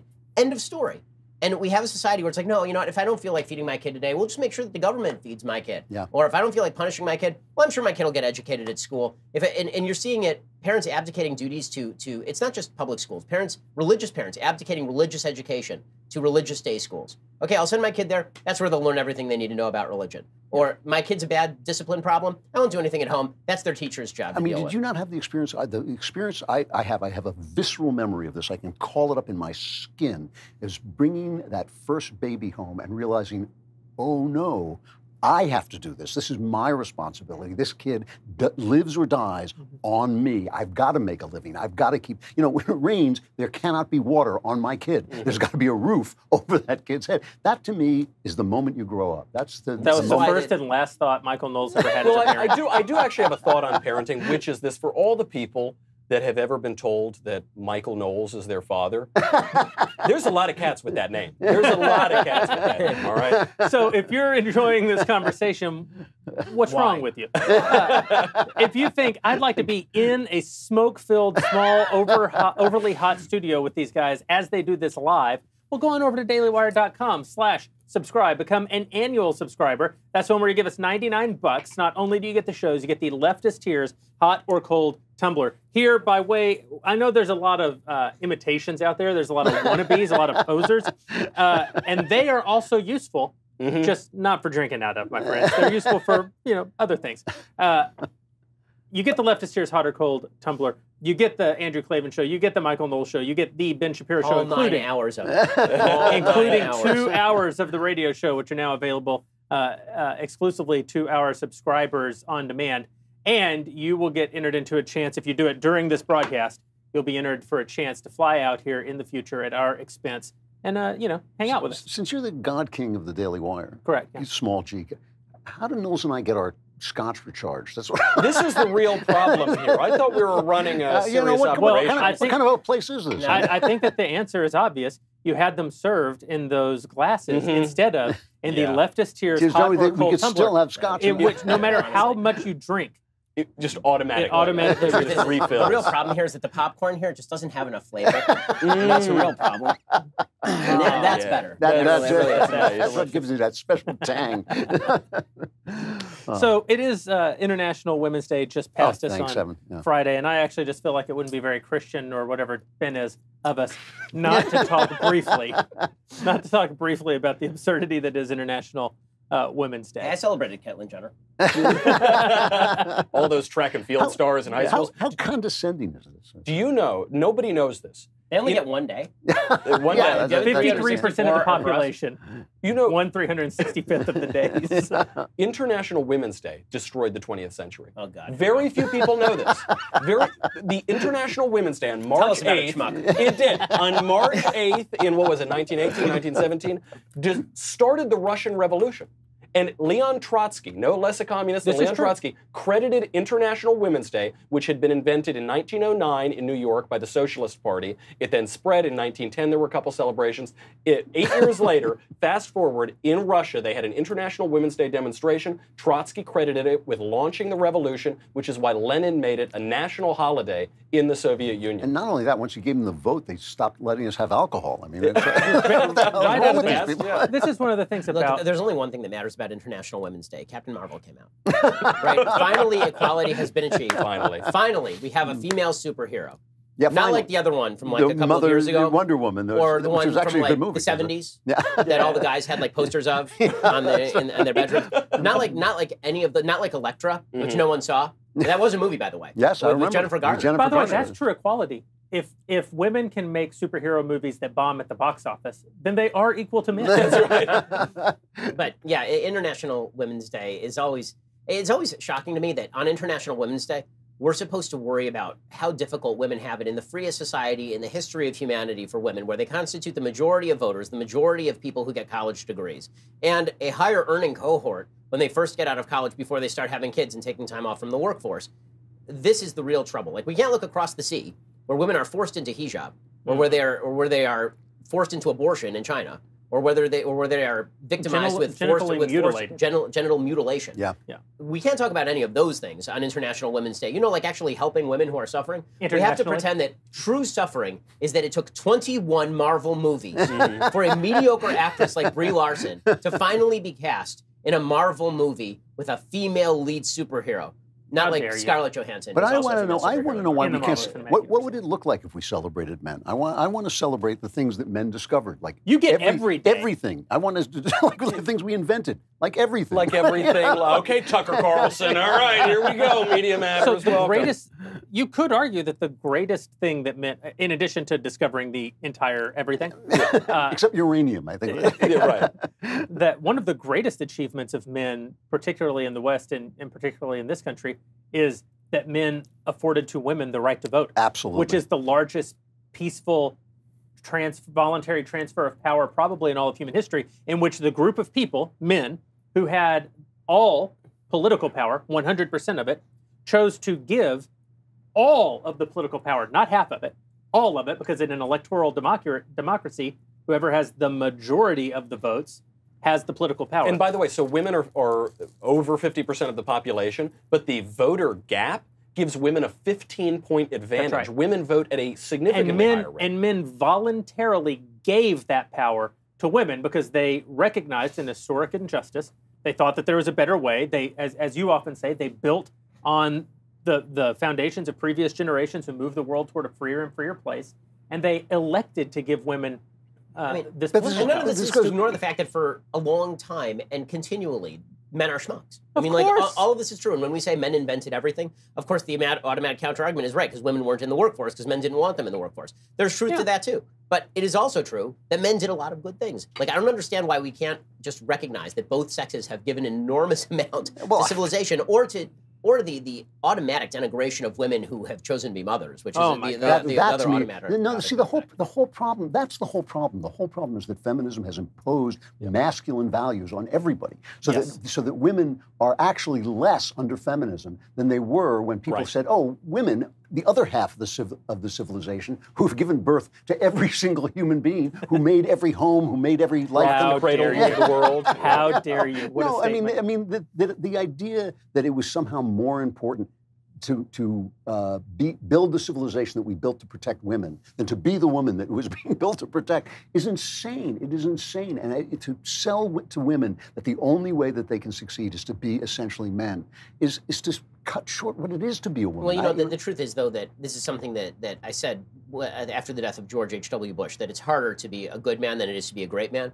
That being a great man is about fame and being in a moment where you are needed and lots of people know who you are and you step forward and you pick up the flag and you're in the paintings and all that kind of stuff. It's a lot harder to be the good person who is actually making the daily sacrifices to make the world work. And the truth is that for the vast majority of human history, it was men were the people who were in the position to be the great men. Women were not in the position to be the quote-unquote great women, but it was women who made the world work, of course, because women make every home work. They make every civilization work. And ignoring that is to ignore the historic, like one of the problems I have with feminism is that it actually ignores the contributions that women made to Western civilization over history. It's like, oh yeah, you guys, like they actually agree with the statement that you were making half facetiously that men created everything. They're like, yeah, you guys created everything, all the good, all the bad, the entire civilization. Now if you just give us all the power, then we'll change everything. It's like, no, you guys were equal partners that is in the this. joke. Right. That is the joke. Once you impose male values on everybody, men win. You know, once you do that. That's right. We should point out, too, though, in the realm of political power, perhaps the most famous politicians, political leaders ever were women. Elizabeth I, Queen Victoria, Catherine in Russia. I mean, they actually, women did have a fair share of governance, and in many cases, glorious governance, that just that is ignored, I guess, by a feminist ideology. It's also sometimes missed by us, and it probably shouldn't be, that women are smarter than feminists. That women in this country have 53% of the population is women. As you say, they have a 15-point spread in terms of the electoral vote, which means they have, if they chose to marshal it as in a monolithic way, 100% of political power. I often think it's funny when people say, if we were truly an equitable society, then women would have 53% of representatives in Congress and men would have 47. And I always think, you don't actually know how electoral democracies work. Because if all women voted for women, it wouldn't be that 53% of Congress would be women. All of Congress would be women, because the majority would win every single race, right?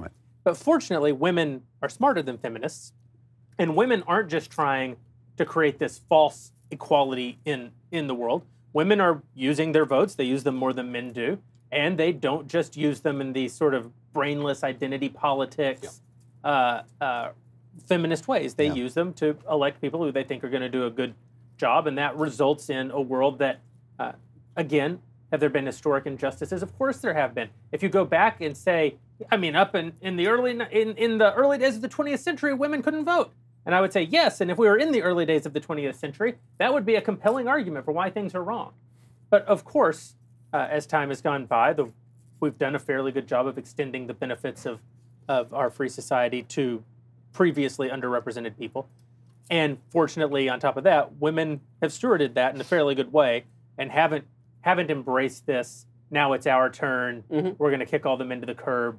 I mean, liberal feminist women have that point of view, but the majority of women who vote don't. It's a bigger point also about activists versus people. Like when you take feminists versus women, gay activists versus gay people, black activists versus black people, they really give the people they represent or pretend to represent a terrible name, because these activists are the worst of the group almost always, and the majority of the people are oftentimes incredibly smart and incredibly commonsensical, and I think that's true of all. Well, they're people who have ties to other members of the civilization. Activists are their own little bubble. That's right. And that means that they're only associating with members of the bubble, and everybody else is the out-group for them to fight. Going back to what you said, by the way, about men giving women power, which is also true of Protestants giving Catholics power, and and Christians giving people of other religions power.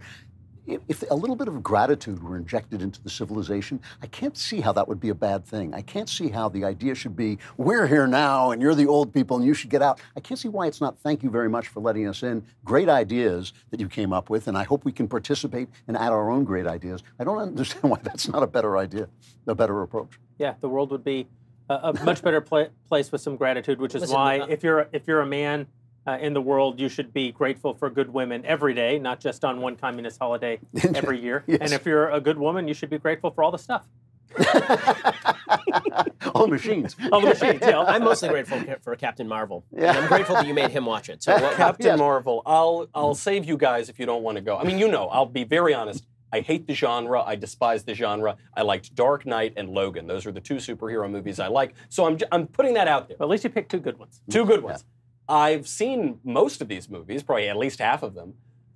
This movie was subpar, even by the genre standards. The reason is that it was extraordinarily boring. It had no stakes whatsoever. And it had a female superhero. And it had this damn female What the hell was that about? Yeah. And because it had this feminist ideology injected into it, the problem with the feminist superhero is she can't do anything wrong. She's just perfect. It's like Superman without the kryptonite. She starts out awesome, she ends awesomer. So there's never any stakes whatsoever. And the movie itself had no story. I mean, there was no storyline, there was no narrative whatsoever. It was so tedious, it was so boring. By the genre standards, it was only like 30% worse than most of these formulaic movies, but it was 30% worse. And they say that only male critics are knocking the movie.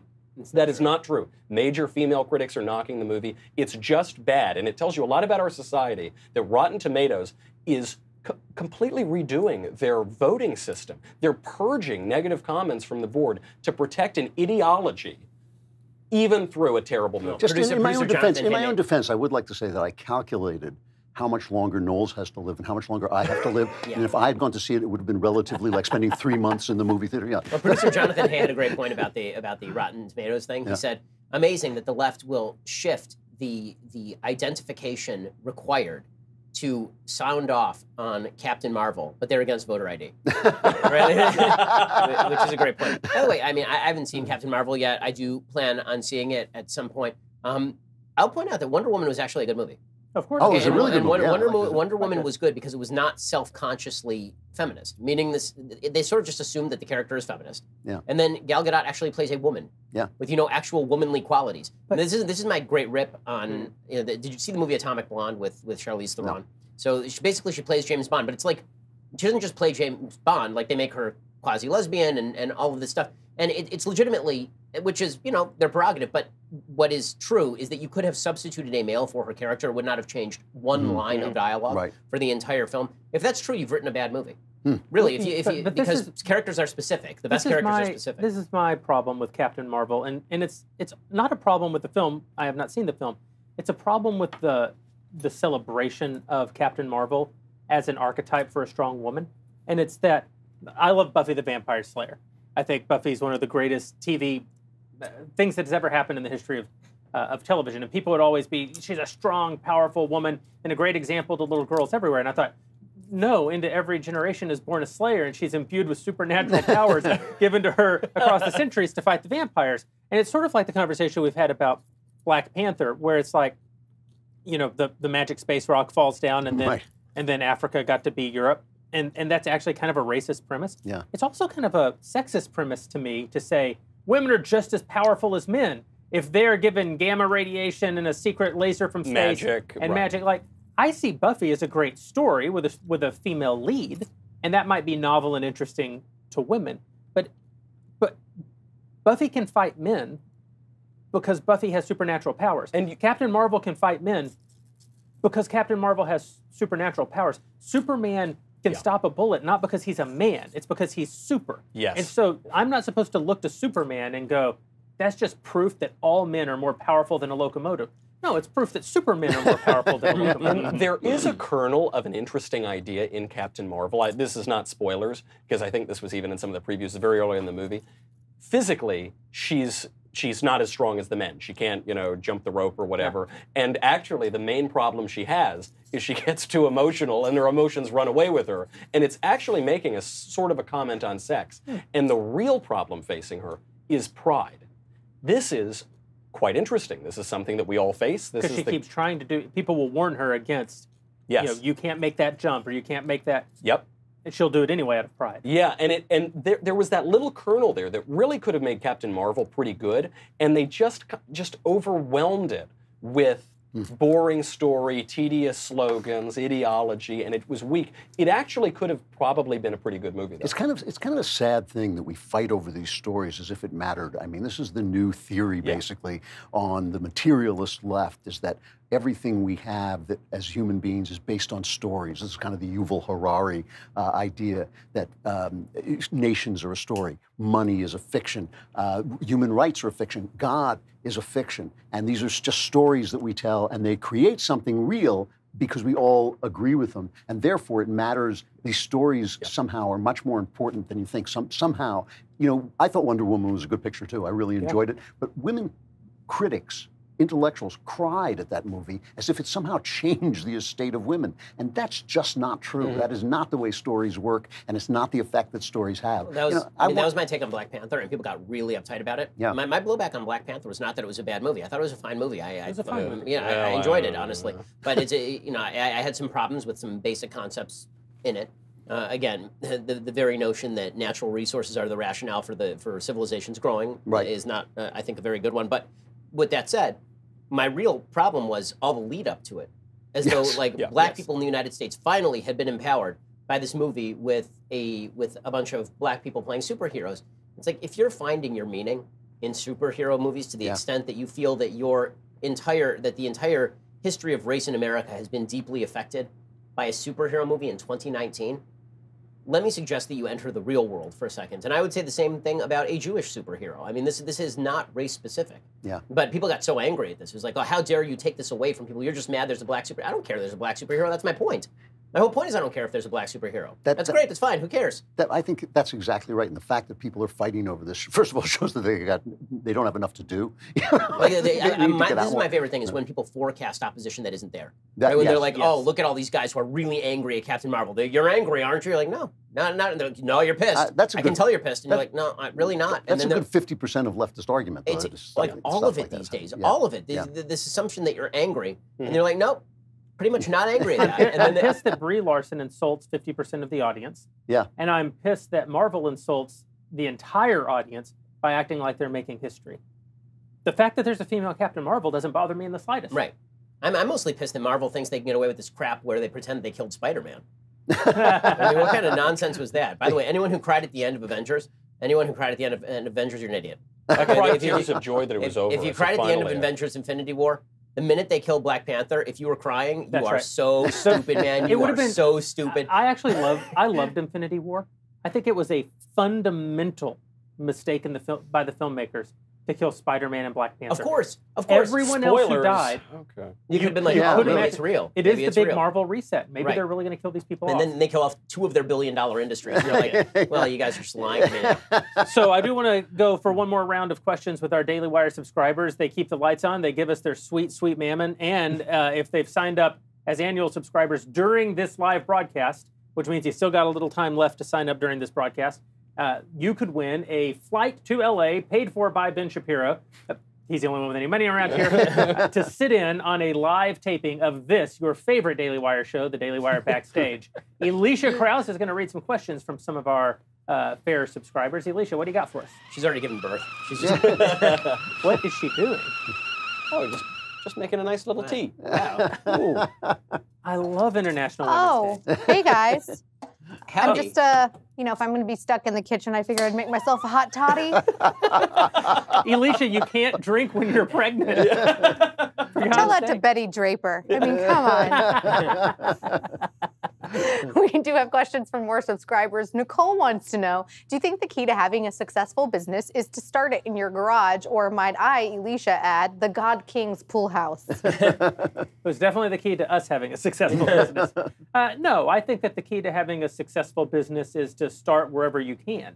And the key to having a successful business is to understand that not all of your businesses will be successful. Almost everyone who's successful in business has failed at business. Business is very hard.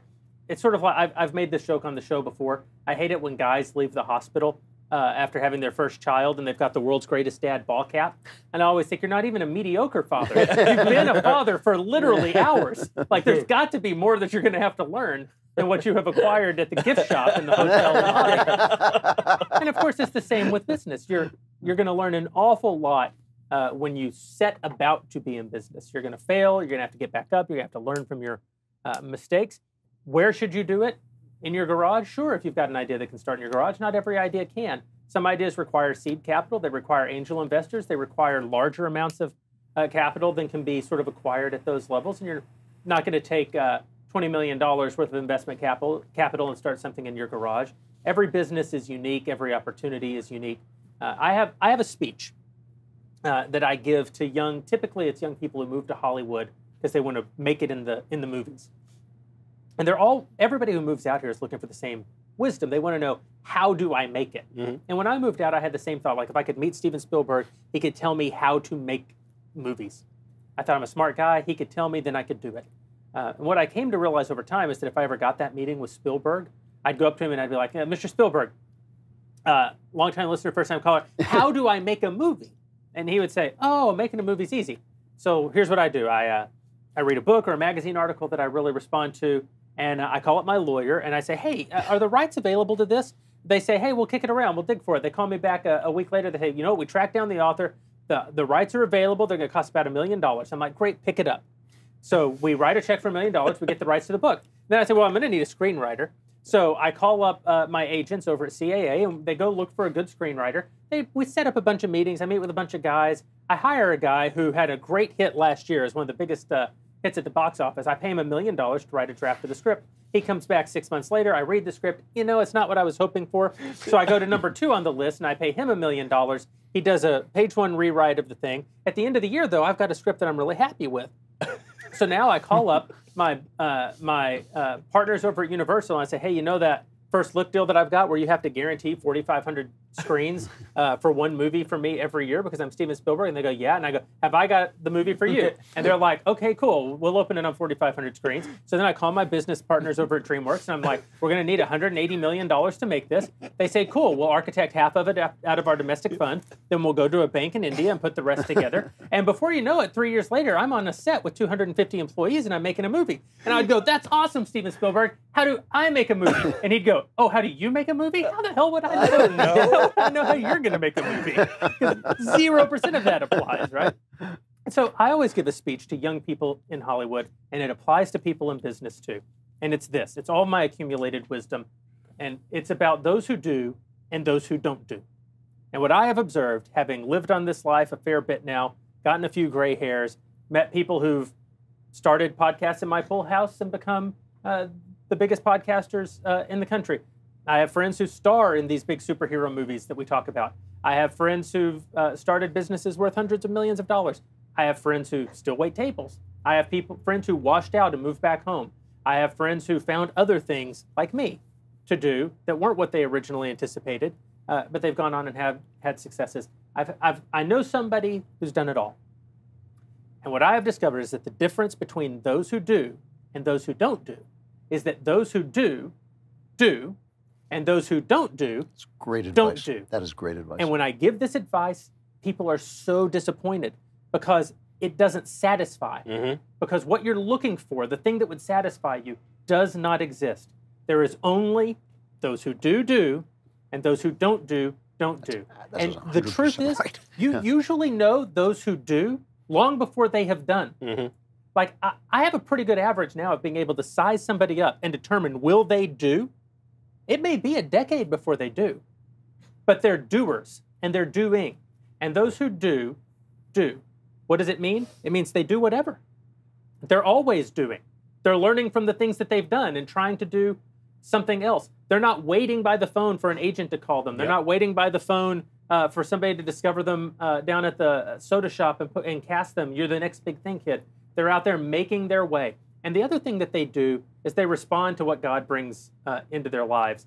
They basically take the opportunities that come before them. They don't try to will the world into complete conformity with their vision, which, by the way, is a vision that they formed before they'd done anything, and therefore before they knew anything. They are willful people, by and large. They're strong-willed. Let me say it differently. They're strong-willed people, but they have the humility to let God be God and not them. And those people do. So if you want to be a successful business person, you want to make it in the movies, you want to be one who does, do. And that's it. That's great advice. Yep.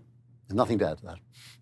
My question would be then, what does Michael Knowles do? Well, some do by not doing, really, as I think my book proved. That was Okay. Speaking of Michael, this comes from a subscriber named Michael.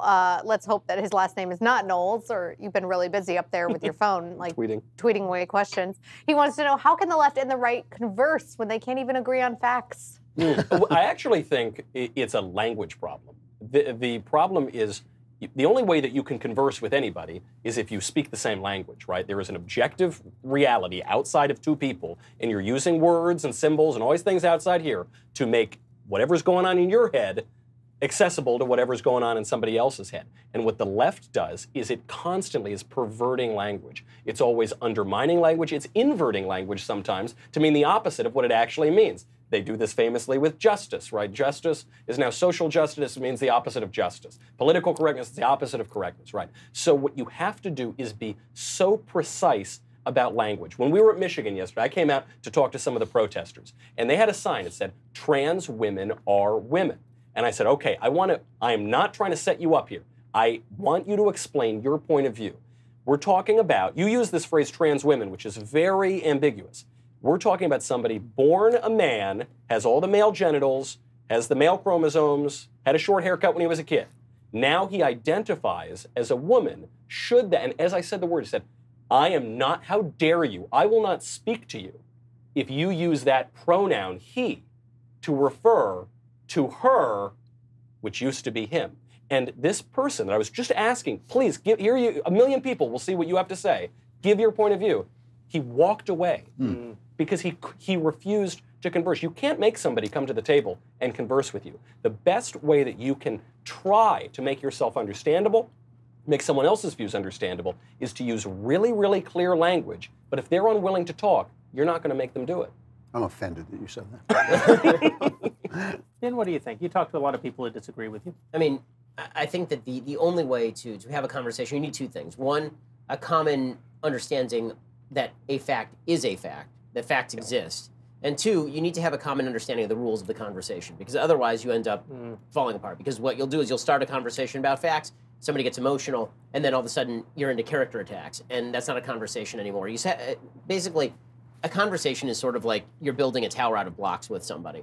And if you put down a block, and the person immediately takes that block away, the tower doesn't get built. There's no second level to the conversation. The best conversations are the ones that are happening once you get 3 or 4 levels up in the conversation. But you actually have to build the foundations together. So one of the mistakes I see people make is they try to build on the 3rd floor of the building when the first 2 floors don't exist. So there's no common agreement as to the rules of the conversation. What are the limits of the conversation?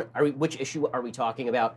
Is it insulting for me to use certain phraseology with you, as you say? If you don't agree on the fundamental framework of is the building going to be a square or is it going to be an octagon, then you immediately start arguing about what sort of minaret to put atop the building.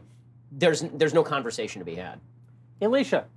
All right, this is a pretty good question, one that I've wondered myself. This comes from a subscriber named Mike, which don't forget that if you subscribe right now during this podcast, you too could be stuck here with me. So go be sure to sign up for that. Alicia, how do I unsubscribe? I have no idea. I've been trying. No, I'm kidding. You can check out anytime you like, but you can never leave. Mike says, hey guys, does the political right run the risk of giving AOC too much exposure and thus giving her more credibility? It seems that Democrats did this with Trump in 2016. No. I mean, yes, in the sense that she's prominent because we give her attention, in part. That's in part By the why way, I think that's prominent. total crap. I'm going to stop you right there. That is garbage and it is crap. It's not the only reason she's prominent. No, it is not a reason she is prominent. Really, you really think Yes, so? You don't think we contribute to it? No, I think that the left, so what the left did is they put her on the cover of every magazine. They elevated her to national prominence. They feature her at every conference. And then they say, oh, she pisses you off, doesn't she? Right? She really annoys you. She's in your, and you're like, no, I think her ideas are just bad. And it's exactly what we were talking about before. And then they're like, no, she really annoys you. We'll show you 3 times as much of her until you're annoyed. You're like, no, I think it's a bad idea. Here's why I think it's a bad idea. Oh, you're obsessed with her, aren't you? Because we put her on, I didn't put her on the cover of Rolling Stone magazine. Right. And if I had never talked about her, you know what she would be? On the cover of Rolling Stone magazine. I'm so tired of this. And by the way, I don't even agree with it about Trump. I don't think that if people had ignored Trump, Trump would have just gone away. I think that's such wishful thinking that you're in control of a universe that you're not in control of. Donald Trump was never going away. He was one of the most famous people in the United States. People knew who he was. People thought it was hilarious. People wanted to hear what he had to say. And you know what every other candidate in the race tried to do with Donald Trump? Ignore him. That's what they did. Yeah. I mean, go back to the primaries. Republicans ignored Donald Trump, and you know what happened? He won the nomination. Really, I was talking to the Cruz campaign and the Rubio campaign. I was like, guys, you can't ignore him. Like, stop ignoring him. You're attacking each other. And you think that he's just going to go away. But you don't think $1 billion, $2 billion worth of free media helped him out? I think that he was going to get that regardless, and I think that the media that was providing him that coverage were people... Left-wingers. Left-wingers and right-wingers. Okay, Fox and Friends built him. The guy was going to get media coverage. He's a celebrity. Celebrities get media coverage. AOC has star power. She's a celebrity. You want to see how well this works? Let's all pay attention to Amy Klobuchar for a week and see if she's suddenly a media star. She might throw a desk at us. But the reason why I give her a lot of coverage. Even things that aren't on the cover of Rolling Stone, I play her all the time. The reason I don't think it's a bad thing to give her a lot of coverage is because AOC takes leftist arguments to their logical conclusion. And their wacky, crazy conclusions that knock down every building in America. She's so much more honest than Bernie. Totally honest. I love being able to refute those arguments. More than that, she's inherently important. Okay? She's inherently important. You have to cover her. And she is the avatar of socialism. Yes. She's attractive. Yep. She's self-confident. She's ignorant and destructive. And that is essentially what socialism is. Socialism looks beautiful. You know, she's very attractive. It says, I'm going to solve all these problems for you. She says that. It knows nothing about human nature or economics, and it ultimately destroys everything it touches. She is socialism. Yeah, she said the great thing this week, which is so honest, which is that that if automation comes, none of you will have jobs, and that'll be great because you'll be able to learn languages and art and music and literature. And Bill Whittle very famously talked about this almost a decade ago because this is a common socialist communist argument that one day you won't have to work so hard, and then you'll be able to learn all these languages. You'll be able to do all this art. You'll be able to play the violin. And Bill Whittle said, yeah, that happened, though. It was called the iPhone. Capitalism gave it to us. It gave us 100% of all the accumulated knowledge of man that we carry around in our pocket. You want to learn a language? There's an app. You want to learn music? There's an app. You want to know about, the Peloponnesian War? There's an app. And what do? Yeah, look at porn. That's all that anybody does. Alicia. Really? On that note? By the way, did any of you on your shows this week cover mommy porn from the UK? Oh, no. God. This is so bad. Story. I saw the headline and then I closed my computer. I did not. I actually read the story. These mothers in the United Kingdom saw online pornography for the first time, that their teenage children were watching, and they were moved. 2 of them said that they vomited because it's so disgusting what actually takes place in online pornography, which is anything, the worst things that the mind can conceive of. Yeah. And so they were trying to think, what do we do about this, that our children are being exposed to these horrible, dehumanizing, objectifying images of women in all of these exploited sexual positions. And their idea was, let's make mommy-approved pornography for our children to watch. So they contact a pornographic production company, and they hire them to make mom-approved porn, which is pornography that sort of adheres to the normal customs of sex. There's little foibles, and people's bodies aren't perfect, and it doesn't always work the way you think it's going to work, and it requires conversation and looking in each other's eyes and a great storyline. And then they premiered the movie and made their children sit with them, with their mothers, and watch mommy-approved porn. Obviously that's like the worst thing I've ever heard, but these women are clearly the shrewdest mothers in history because they know anything that mommy does or mommy thinks is cool, like instantly you'll reject it. They might be able single-handedly. There will be no grandchildren. Yeah. Right, the entire next line. By the way, destroyed sex. So I have a story about this. Believe it or not, it has nothing to do with my own mother. So when I was at UCLA, studying things that really matter, you had to take some kind of generalized GE courses. One of the courses I had to take was a course in Israeli film. So Israeli film, particularly, it's gotten a lot better now, but in the 1990s and 2000s was basically Europorn. So it was just like everything that was the trashiest of European TV was what the Israelis made. This is particularly true of like 1960s, 1970s film when Israel was just getting on its feet as a country. So there's a famous Israeli actress whose son was in the class, and they decided that she was going to come in and she was going to speak about this film, and they were going to show this film. And in this film, she is completely nude, and she is having pretty graphic sex with a couple of different dudes on the screen, and her son is in the classroom watching this. So this is already awkward enough. And during the Q&A, she asks her son, "How did you feel watching?" He's like, "Well, it was pretty awkward, Mom." And so a couple of weeks later, we're back in the class, and I'm an Orthodox Jew, right? And I'm sitting there. It's an Israeli film class. Most of the kids are Jewish. So behind me, I'm sitting with the son and a couple of other kids, and they turn to me and they're like, "Oh, so you're Orthodox?" Like, right? And they're like, "So you've never had sex, right? You're a virgin until marriage." Like, right? That's my religious principle. I've never had sex. And they're like, "Well, have you?" And they start kind of getting mocking. And they go, "So have you ever seen a naked woman?" And I was like, "Well, yeah, I live in Western culture. It's almost impossible not to see a naked woman at one point." And one of them goes, "Well, who's the last naked woman you saw?" And I turn to the guy and go, "Your mom." Best your mother joke of all time. Also true. Yeah, that's so correct. Alicia, save us from ourselves. Oh, God. I don't know if I can. I'm currently sadder than Beto's dog looked in that entire Van photo spread. Yeah, man.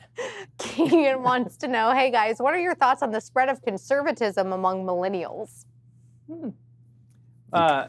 It's lucrative. And for $9.99, become a Daily Wire subscriber. You have just, by the way, only a few minutes left to become a subscriber. An annual subscription during this broadcast, be entered into a chance to win a trip out to see us do this again in the future. Here's what I would say about millennials and conservatism. It's a pretty amazing thing. The CEO of YouTube was interviewed by Kara Swisher. Kara Swisher, of thank Recode. you. Kara Swisher, who is a fixture, really, in reporting on Silicon Valley. Very famously Reports interviewed to the New York Times. very famously interviewed Bill Gates and Steve Jobs together. It was a huge thing that she made happen once. And in the interview, Swisher actually asks for YouTube to ban the Ben Shapiro show. And what I loved about it is she says that Ben Shapiro is a gateway drug to the far worse things that need to be Nazis. to Nazis. So like the Andrew Klavan show on the Michael Moore show. Yeah. No, she actually says Nazis because She says they watch me, and then they watch Jordan Peterson, and then they watch Nazis. That's what she says. that's the path. And But the beautiful thing is the Did they reason then come back and attack you? it's just the cycle of violence. The circle of life, actually. The reason she knows about Ben Shapiro is because she walked in to her living room and her son was watching something on YouTube, and she could hear the violent, hate-filled, bigoted rhetoric coming from his screen. And she walked over, and he was watching Ben Shapiro. Yeah, of and course. she says to her son, "Son, why are you watching this evil, evil Ben Shapiro?" And he said, "Mom, no, that's Ben Shapiro. He's super smart." She says this in the interview. She says, "No, that's Ben Shapiro. He's super smart." And she's like, "No, he's not smart. he's clever, but he's an idiot, and he's immoral, and he's terrible.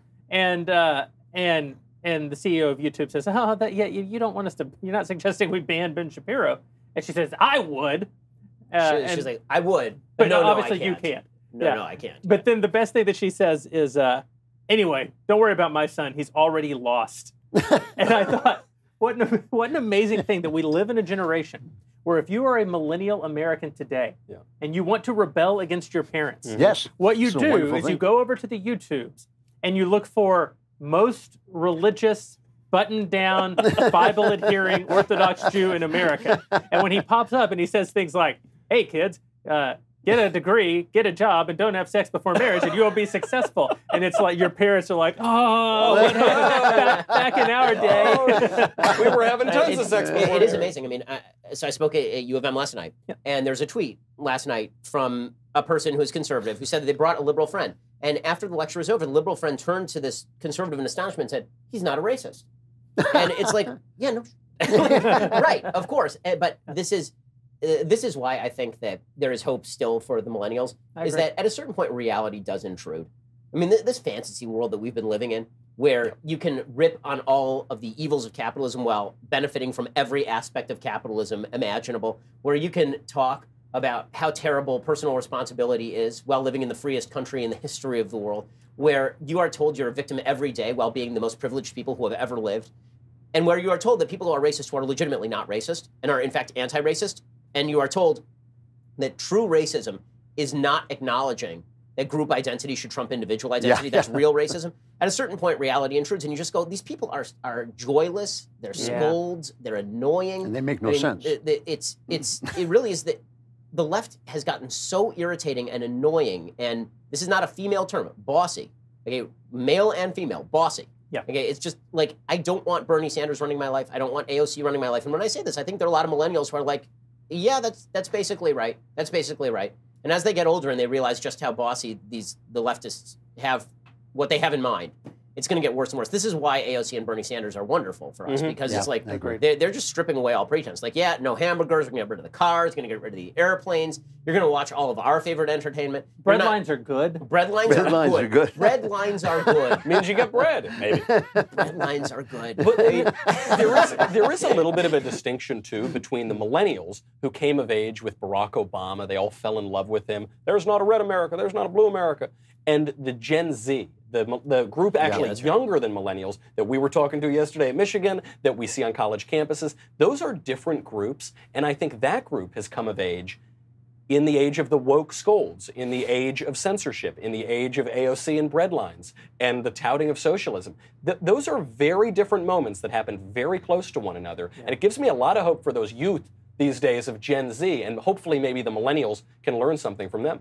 Yeah, because if the left has taught us anything, is that you learn exclusively from the children. Out of the mouth of babes. My friends, our time together has come to an end. If you didn't get in your subscription, your annual subscription, over at dailywire.com/subscribe, it's too late for you. If you're watching this later on demand, it's too late for you. It was only during the live broadcast. Still subscribe. We could really use the support. And we'll probably do this thing again in the future because we want to give opportunities to meet more of our subscribers, take more questions from our subscribers. So for Ben, for Andrew, for Michael, for Elisha, for Ben, for Michael, for Andrew, for the lovely Elisha Krause, and for myself and all of us at the Daily Wire, thanks for giving us, all of your time and life force this evening. Adios.